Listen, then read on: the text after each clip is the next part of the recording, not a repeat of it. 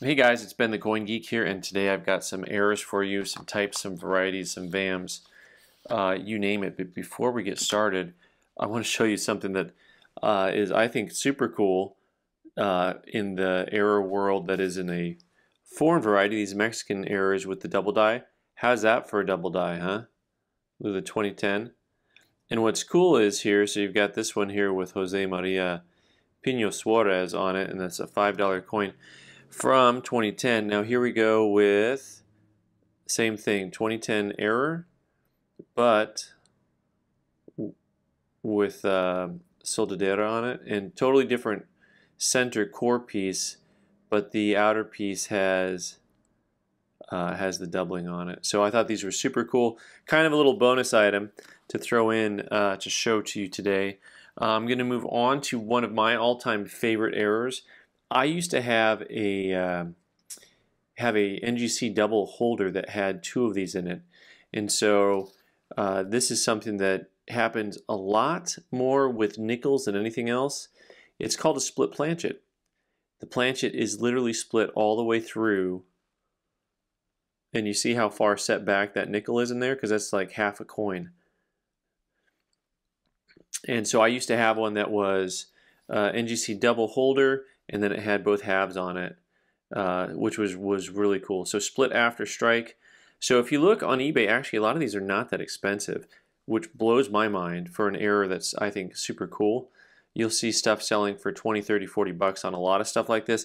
Probably not certified. I'm guessing that this one would be quite a bit more just because it is certified, and that's something that you don't see quite as frequently. Next up, let's grab one more error before we get into VAMs. Something that I really always like are strike throughs, and so I want to take a look at this so that, you know, sometimes it's hard to tell on a coin what is a strike through, what's damage, and what's an error. And so I always like to show these to you guys because I have a hard time sometimes describing what a strike through looks like, but you know, I'm used to seeing them, so I know what they look like, but sometimes it's just hard to tell you how to think of it, right? So you see how on the stars you still have a lot of the design is left. So basically, like a piece of metal was struck through and then peeled back or peeled off. That's what that is. And so, you know, whereas a scratch would leave kind of a bright mark, or oftentimes where you have a strike through, the metal looks different. Like it has a different flow to it. It has a different color to it. And that's kind of one of the things to look for when you're looking at strike throughs. Right, this one's really pretty cool. A nice Unk coin on a 97S, which is a little bit better date.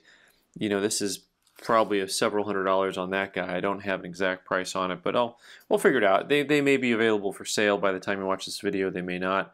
I got a couple dollars to show you, but before we get to those dollars, if you want to see a series that has a lot of problems with their dies, the Shield Nickel series has a ton of them. Now this one is a VAM known as the Bleeder, and basically see all those lines that follow the shield lines, that the way I'm holding it, they'd be horizontal, and in this imagery right now it almost looks like scratches, but they're not scratches on there, but that is actually those lines that come up and through. This type they call the Bleeder. So, but you'll see all kinds of different varieties and errors on these shield nickels. It just seems like there's a never-ending amount of different types of errors on that. And so this one, I'm not sure the value on this one in mint state. Also, hundreds of dollars on that guy, I'm certain. Some of these VAMs, they've got listed in the gray sheet, and so you can kind of get a feel. So like this 1888-0 is a double die arrows reverse VAM 9, and so this they list in the gray sheet. You know, it's a $100 plus type coin, maybe a 1 1/4, and the arrows are where the doubling is. And so I'm going to see how many things I can say grammatically incorrectly to get all the English teachers mad at me. Ending sentences with is, at, are, I don't know, and it's going to be hard to get the lines on here, you want to look to the south of those arrows, and it's really hard to see on here. I can get it just at that angle. I see it, but that's because I know what I'm looking at. You can kind of see if you draw your eye to the center arrow, to the arrows right below the branch, you'll see a pretty clear line right there. That's a clear line. You can see it. It's on these pieces as well at the arrow tips, but it's harder to get. I'm having a hard time getting the lighting to match up with my angle and my camera on that one. But you know, VAMs are fun. A lot of guys collect VAMs. I've never been a big VAM collector, partially because you have coins that are sometimes kind of hard to see. But half the fun of it, though, is for those of you who can get out there and cherry pick stuff, right? Because I know I, as a dealer, don't look for most VAMs unless it's really a common type that I like to look for. So like this double wing VAM 24, it is actually not in my little mini VAM book that I have, my old school VAM book. It says double wing, and speaking of the other reason I'm not a big VAM collector is because I don't like anything where you really have to look too closely to find it. My belief on this coin, because they say it's the double wing, and you got to find like a line where there's doubling. And you know, if you look at this, when I looked at this without trying to film it, I had a hard time finding anything. And then finally I found, I think it was like which feather was it? It was only like one feather on this right side that I saw really clear doubling on. And I'm not surprised I'm not able to film it because I had a hard time seeing it with my 10 power loop. So basically it was all the bottom feathers here. There was some doubling right where the feather meets the field. Let me see if I just need to change angles to get the lighting right here. See, because it's in the shadow at that angle. So let me try this angle here. So hard to see. This is with a 20 power and you can't really see it. So this one, like I said, hard to tell on a coin like that exactly what it is, what it be. But the good news is they mentioned it on the holder. But once again, I prefer the VAMs where I can really see it.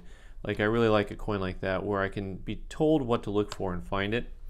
The same with this. This is one of my favorites. This one they call the extra hair variety. It's a VAM 1B on a 1923 piece dollar. I think this is the type of thing you can cherry pick pretty good because I think most guys don't even look for VAMs on piece dollars. And it's this die crack, boom, that pops up right there in the middle, you know, of the coin basically on the center back. And you've got, it really kind of flows from this bottom piece of hair and it furls upward. And so it looks like extra hair, you know, at this angle. It's just like, oh, there's an extra line of hair in there. So kind of cool because it looks like a part of the design from a distance, right? And yet it's just a die crack. So overall, this actually, it looks like this may be really expensive. When I looked and did some auction results, it looked like this was a $400 or $300 coin in MS64. So intriguing because I think you could find these coins if you just went through dealer stock because most guys aren't looking for VAMs on piece dollars. And you can also see it with the naked eye as long as you know where to look. So I think that's really cool. So anyway, guys, thanks so much for watching. I've been the Coin Geek. You can subscribe by clicking on the button in the corner and watch more videos on the right side of the screen. Thanks.